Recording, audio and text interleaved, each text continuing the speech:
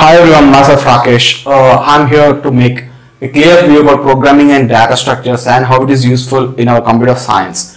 And I'm explaining a few great questions here. So now it is very funny to say that without programming, there's no person now in current world are using any kind of applications. So what are the applications you take, whether it may be smart applications or mobile applications or desktop applications? So man has become so much lazy to do his work. So he made smart applications by using a concept called programming. So now in our current world, there are a lot of programming languages. There is around 128 plus programming languages which are known to us. So and still a lot of people are developing their own programming languages. So the programming is something like which makes us very funny to interact with the computer. So you can define your own programming language, build your own compiler, and you can write your own code. So now same thing when you go for GATE computer science concepts, how programming is useful for GATE. So earlier I mentioned when you go for programming, we have the weightage of around 9 marks for programming in our computer science.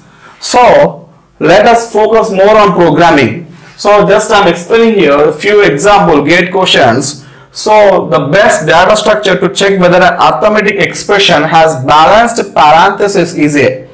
So this GATE question has asked in 2012 computer science as well as IT. So the best data structure to check whether an arithmetic expression has balanced parenthesis.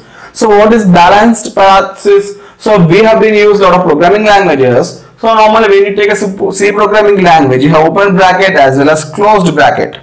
So that's floor brackets. So everything will be written here. So when you take similar HTML markup language, you have opening tag as well as closed tag. So when anything is open, you are closing it. Okay. So that opening and closing is called a balanced parenthesis. So when you are opening something, definitely whatever the data which you are placed in that, after that we need to close the data or parenthesis. So now when you take a programming language, you are open something, we are closing it. Or when you take any other programming language, you are opening it and closing it. Now which data structure is having same kind of balanced parenthesis? So when you take Q, we know that in Q there is no balanced parenthesis.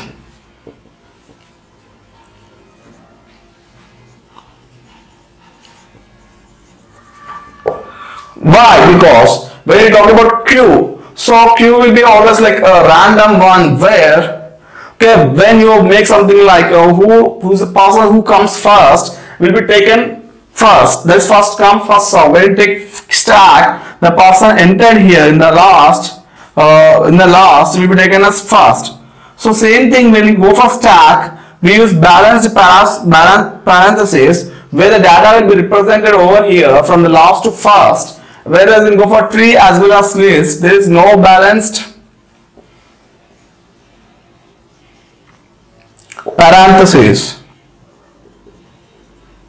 So out of Q, stack, tree as well as list. So we have the example of stack which maintains only balanced parenthesis. That is when you are making a program to write, or when you are declaring your algorithm, or when you are writing your data structure. So what are the data you are entering in it? Definitely is closing a particular statement. So if it does not close your parenthesis or does not retrieve the data exactly, so there will be always a syntax error kind of thing you will get. So now the exact answer for this, the best data structure to check whether an arithmetic expression is as balanced parenthesis is stack. Next question in programming is the elements. We have given some elements and we need to insert the elements in max heap. So now what exactly max heap is? Okay, so when you are running the elements in max heap, okay, the left child element should be always greater than right child element.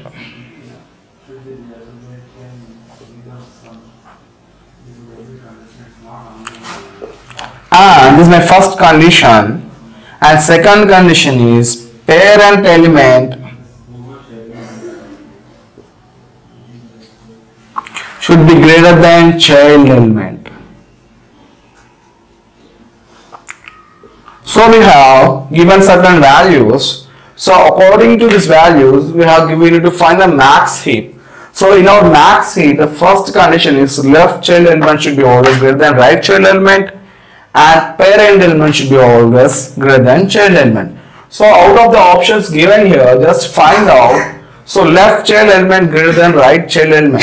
So in first option, the left child element is greater than right child element, that is 30 greater than 25, and parent element greater than child element. So this parent element is always greater than child elements here. So this condition is valid. Okay. Now in second thing, the left child element greater than right child element. So 25 is not greater than 30. So this is not valid. Now here in third condition, left child element greater than right child element. 30 is greater than 25. This is valid. Parent element greater than child element. This is valid. Parent element 32 is greater than child element 30 and 25. So this is also valid. Now next option, the child element, left child element greater than right child element. This is not valid. Okay, so it is less than the right child element. Okay, now we have two options, A as well as D, valid up to here. Now when you go for next three, so 15, the child element is always less than the parent element here. Okay, and left child element is always greater than right child element, that is 15 greater than 12 and 20 greater than 16. Okay, so the left child element is always greater than right child element, left child element here is greater than right child element, and child element is less than parent element. So these two conditions are valid here, first option. Now when you go for here, so the left child element is greater than right child element here, this valid here.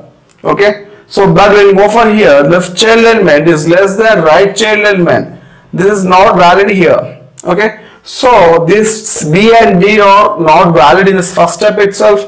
When you go for A and C, both are valid up to one level of tree, and first A satisfied all the things, whereas when you go for C option, it is not satisfying the right child element values. So now the elements 32, 15, 20, 30, 12, 25, 16 are inserted one by one in the given order into max heap. So according to our max heap condition, we have two conditions. So when you go for these options, the two conditions which satisfy these options is A. So the obvious answer will be A for us. So 32, 30, 25, 15, 12, 20 and 16. So this is the max heap of the given order for us. And this question has been asked in GATE 2015 Computer Science IT.